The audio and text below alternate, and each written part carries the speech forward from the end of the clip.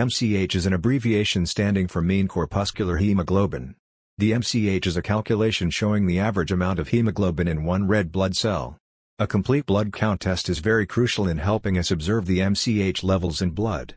It is a measure of the oxygen-carrying hemoglobin in a red blood cell. MCH is one of the 3 red blood cells indices, and its measurements are done by use of a machine, and it is very vital in helping with diagnosis of medical problems.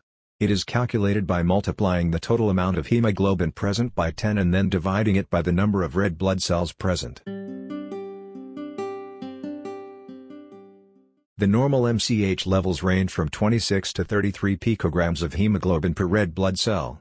It also should be noted that the ranges are basically determined by the machines you use in the lab and thus will differ according to the machine that was used during the blood test. Most lab reports have an indication for the normal range, so be sure to make use of that provision to deduce whether one's MCH is normal. Generally, if one's MCH falls above 34, it is considered to be high. One of the main reasons an individual's MCH levels could be this high is due to macrocytic anemia.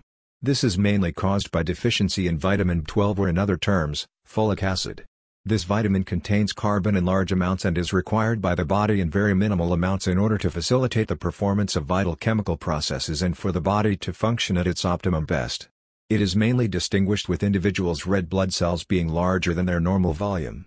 Larger red cells are often associated with inadequate numbers of cells and also inadequate hemoglobin content per red blood cell, which in the end results to a total blood hemoglobin concentration that is far from normal. Common causes of macrocytic anemia are DNA replication disorders. This is where the cells are generally larger because they don't possess the ability to produce DNA quickly enough to divide at the right time as they grow and therefore grow to be too large. Causes of this problem range from lack of certain essential vitamins like B12 to poisons or inhibitors of DNA replication. Other causes of macrocytic anemia include excessive intake of alcohol, reticulocytosis, and red cell membrane disorders. Symptoms of macrocytic anemia include fatigue, heart palpitations, and pallor. Normally, if one's MCH levels is below 26, it is considered to be very low. This can be attributed to blood loss over time, too little iron in the body, or microcytic anemia. Taking a look at microcytic anemia, it is mainly characterized by small red blood cells. Just like in macrocytic anemia, in microcytic anemia, the red blood cells are usually hypochromic, meaning they appear paler than usual. Typical causative agents of microcytic anemia include iron deficiency anemia, thalassemia, anemia of chronic disease, lead poisoning, and others. All these can be caused by insufficient iron present in one's diet, blood loss, and malabsorption or inability to absorb nutrients into the body. These can all result in smaller red blood cells that have less hemoglobin in them. The most prominent or known form of microcytic anemia is iron deficiency.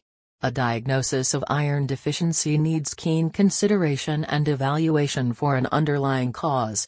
Laboratory tests help in differentiating the cause of microcytosis, and they include the red blood cell distribution width using CBC, serum iron levels, serum ferritin levels, total iron binding capacity, transferrin saturation, hemoglobin electrophoresis, and peripheral blood smears together with reticulocyte blood count. Iron deficiency generally occurs when the absorption of iron does not match up to the standards of the bodily intake. This disparity occurs due to increased needs or insufficient dietary intake.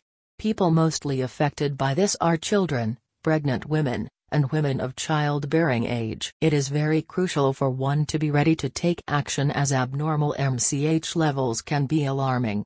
Though it may not necessarily mean one is adversely sick, as seen above, there are many underlying factors that can be quite detrimental. It is therefore important to rule out any possibility of a serious ailment or get it detected early to ensure full recovery. A qualified medical expert should be able to conduct these tests for you, and ensure you have all the knowledge you need on issues to do with your health status. The doctor should also be able to determine any abnormal element. If you have found this video helpful, please like, share and subscribe to the channel, Health Destination.